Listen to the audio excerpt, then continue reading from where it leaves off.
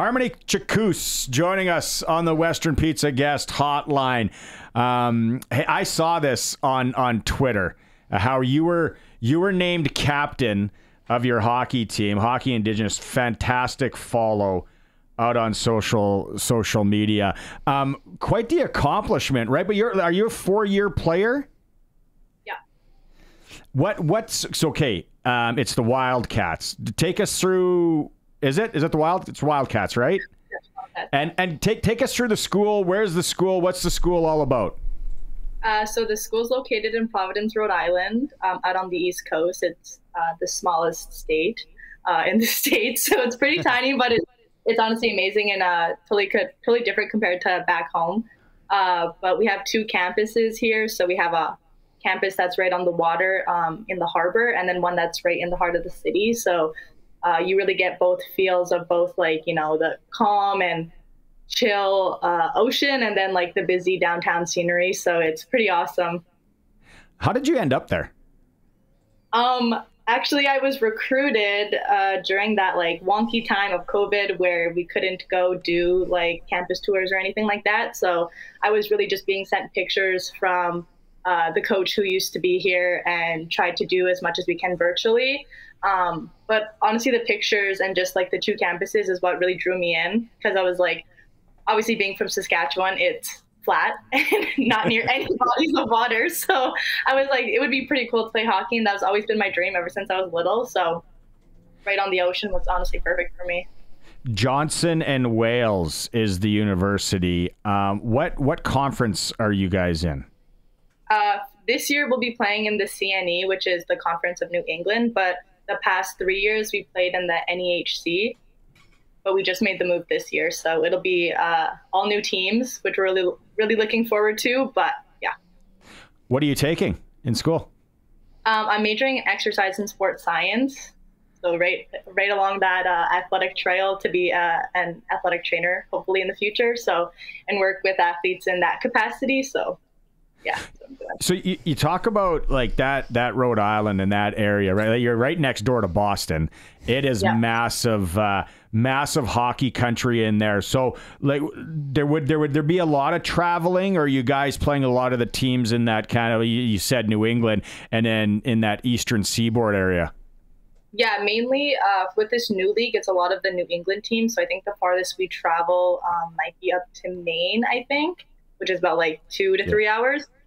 In our old conference that we competed in last year, we would drive up to like upstate New York to play like Elmira, which was a nice like 6-hour bus ride. So it was kind of like that's Sasky kind of stuff right there, though, right? And then you played in Manitoba, so you've done the long bus trips.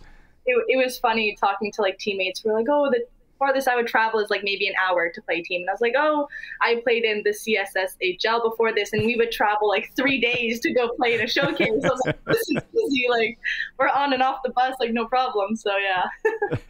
Yeah, you just talked about your time in the CSSHL at Pilot Mount. Talk about sort of your experience of going from the traditional minor hockey route over to the academy at Pilot Mount.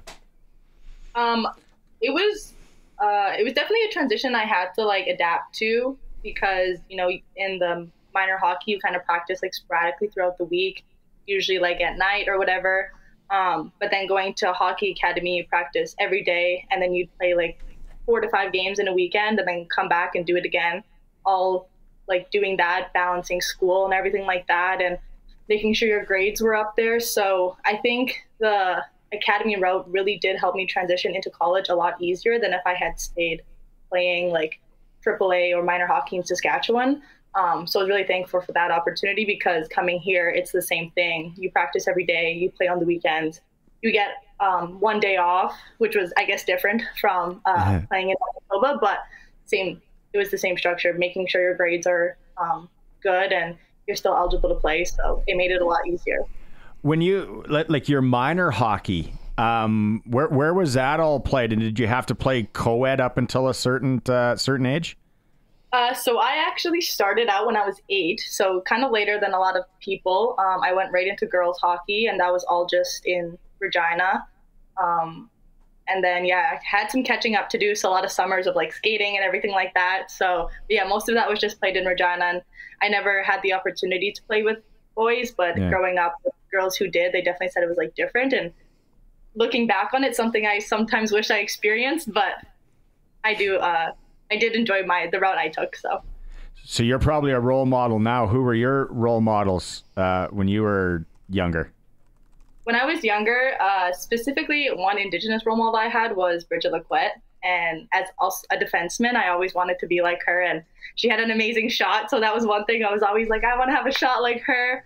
And then same thing with like Chris Letang has always been one of my role models as well. Again, another defenseman. So same thing like that. But for him, he was more my role model because I was always like growing up so defensive minded, right? Like I needed to stay on the blue line. I couldn't go in, all of this stuff. So watching him play, it was nice to see that like you can be so versatile as a player. So really looked up to him in that capacity. You know, like when you come back here and all that, I'm sure you get, like I said, you're a role model now, right? Like I'm sure you're helping the younger girls, probably younger even boys around, saying, hey, like this is attainable. You know, I'm playing hockey, NCAA down south. It just must be awesome to kind of full circle now where you are. Yeah, it's been amazing. This past summer, actually, my brother helped run a youth camp, a summer sports camp. And so he put together a bunch of different sports for the youth to come, you know, try. Like we did basketball, volleyball, floor hockey, flag football, things like that. And so they had asked me to come out and speak on just my experience and like, you know, let the youth know that like it's 100% possible for them to continue chasing their dreams in whatever sport that they wanted to play. And so I think it was in that moment that it kind of clicked that I was like, I have like, you know, a younger audience looking up to me. And when like, you know, they're asking questions and like, you know, like, how's your experience? Like, do you miss home? All of that stuff. I was like really thinking about it. And I was like, I do, but like, you know, I wouldn't change it for the world because I was given so many different opportunities that if I had stayed home, I don't think I would have gotten. So. Did your dad play hockey? Yes. Yeah. Yeah. Was he? I heard he was a weapon with the Q Park Canucks. Any truth to that? I can neither confirm nor deny. We're getting some text messages in here. That's why. What? Okay. And then it's Halloween. What's Halloween like on campus tonight? Oh, actually, we don't have classes on Fridays, so it's Monday. Nice. Thursday. So of course, everyone's out celebrating tonight. We have a hockey game in 2 days, and so we have we're laying low tonight. So, but we did dress up like on the ice and stuff like that, and on campus, and everyone would wear like it was mainly onesies. I think because it's the easiest thing to throw on, and you get to be comfortable. So for sure, I saw a lot of those around campus today. Right on. Well, hey, you're the captain of the team. That's awesome down there. Thanks so much for taking some time and joining us. Great interview and continued success down there. Thank you so much for having me. Right on. Harmony Chicoose from Pasqua First Nation playing NCAA hockey down in Johnson Wales University. It's a nice area down there.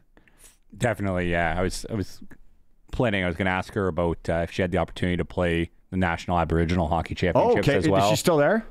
That's a good question. Sorry, buddy. Yeah, no problem. I obviously growing up in Southern Ontario, my cousin is Indigenous as well and went to Syracuse University and played as a goaltender women's hockey and had the opportunity a few times to play the National Aboriginal Hockey Championships. And I just was curious if Harmony had that opportunity as well. Harmony, can you hear that?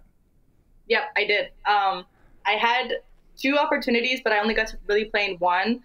I was, I think, first year Bantam, the first time I played for Team Sask. And then my second time I made Team Manitoba. But then again, it fell into that COVID year. So we never actually got to play that year, but I would have played with Team Manitoba that year. So. Yeah, that tournament was always super cool because then the gold medal game every year would be on APTN.